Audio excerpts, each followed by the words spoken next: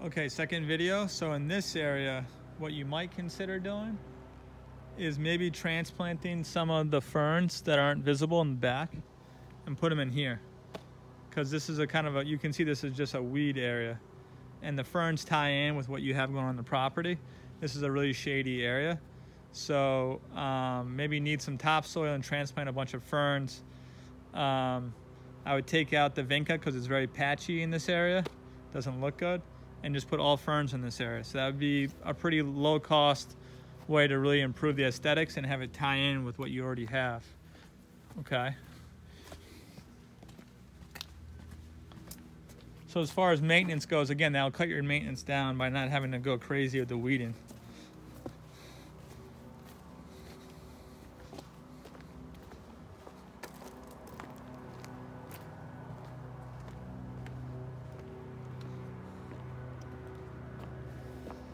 And over here, there used to be like a mulch bed. You can see it's connected because there's no sunlight in here. Same thing, you might just put in ferns in here, right? It ties in with the property. These you might have to buy because I'm not sure if you're gonna have enough in the back to fill this whole area. But that might be a great option. And again, it ties in with everything else you have. You could do ostrich ferns in here and just kind of fill this area. That could be pretty, okay? Over here, because I think it's closer to your house, this I would actually make into like a nice perennial landscape bed and have this all kind of tie to the house. So I would add perennials in here in the future. You've got some astilbe, which are up there, but this area I would actually mulch. That area I'd mulch all the way around the house.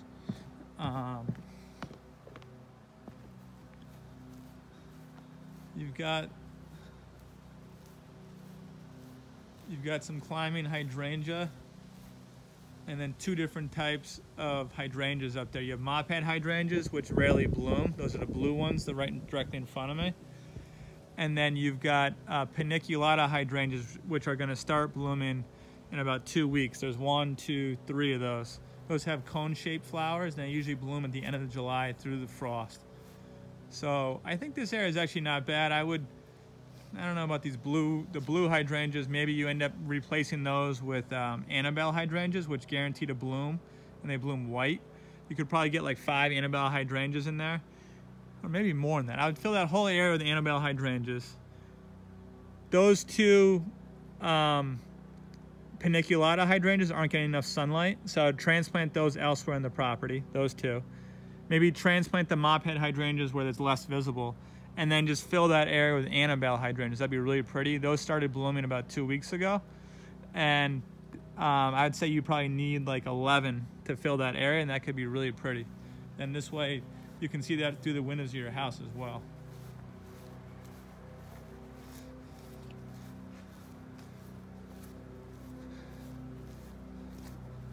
Then this area, we fixed the, you'll notice we put the drainage in for you, but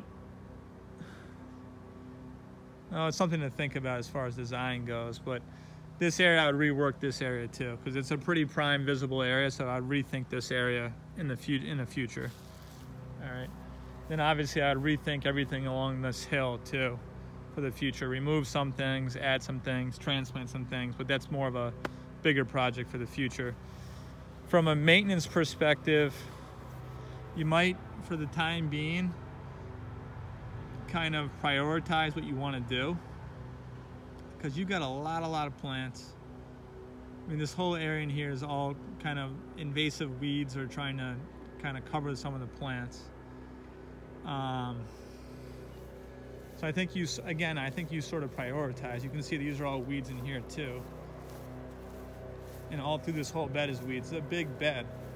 It's a lot of maintenance to maintain this. But typically what you'd end up doing is you got to remove all the weeds and then you mulch it. But my suggestion to you for now is maybe just weed whack it down for now every month. Because to clean all these weeds up is going to take forever. And then once you decide that you want to kind of renovate this area, then do it the right way the first time, with more plants that will prevent some of these weeds from growing, and then start mulching it. So you really got to think, how you want to handle this. But you got, like I said, you got all these vines that are kind of taking over some of the plants. A lot of these grasses are in good shape. They can be reworked or maybe even stay where they are, but then add other plants where you need it. But this area as a whole, I think I would you know, consider looking at this in the future as a more of a design project. I mean, look over here where you have shade, the Pachysandra is growing well, right? You'll notice that the Pachysandra really cuts down the amount of weeds that you get. So over there, the Pachysandra is not going to work because you get too much sunlight. But we could think about something that will potentially work in that area, so you're not having to weed a ton, not having to put a ton of mulch down, and still have a nice aesthetic. You might even turn some of that area back into lawn, because the slope, the steepness of the slope is not super aggressive, or you might be able to just lawn it and then regain some of your lawn, make your backyard feel like a little bit more usable. So there's different ways you can approach this. Like I said, this area is easier to maintain because you don't have a ton of weeds.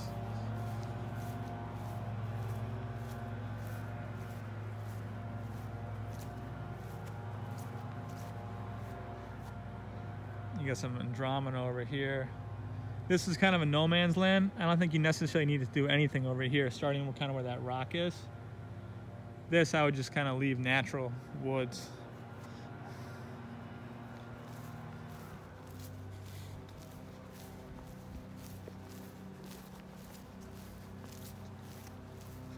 The dwarf jat maple I would probably transplant. Eventually in like 10 years it would look good. It grows very slow. Got some butterfly bush. Some Henry's Garnet Itea, which just hasn't been trimmed in a long time, but you could probably revive this and cut this way back. Renovate, basically rejuvenate it.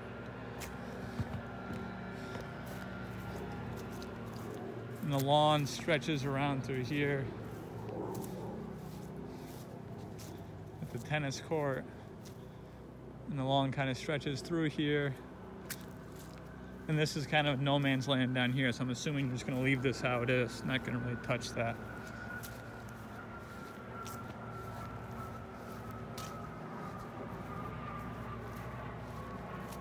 And here you might take half this area and just make it lawn.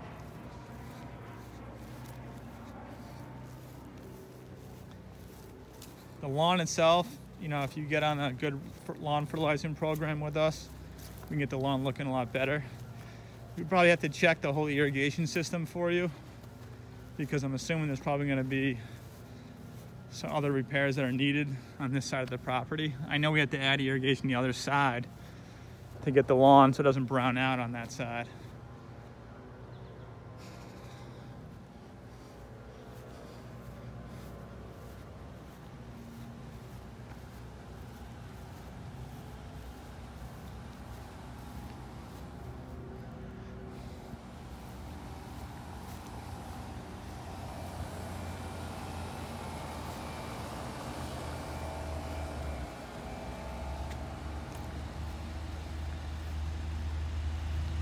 That's about it. Thanks a lot. We'll talk to you soon.